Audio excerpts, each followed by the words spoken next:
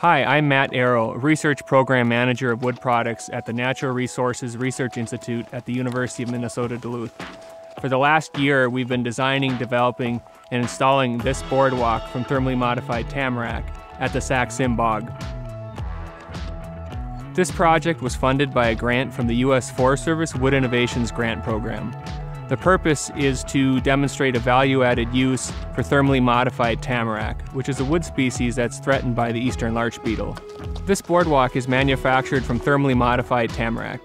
It's about 200 feet long and allows Sax-Zim Bog visitors to get closer to nature in this fragile environment. Tamarack isn't used very much in Minnesota. About 13,000 cords are harvested per year, while the maximum sustainable harvest level is about 115,000 cords per year. Most of the tamarack is used for paper, biochemicals, and industrial lumber. With this boardwalk, we're demonstrating how thermally modified tamarack can be used in outdoor applications.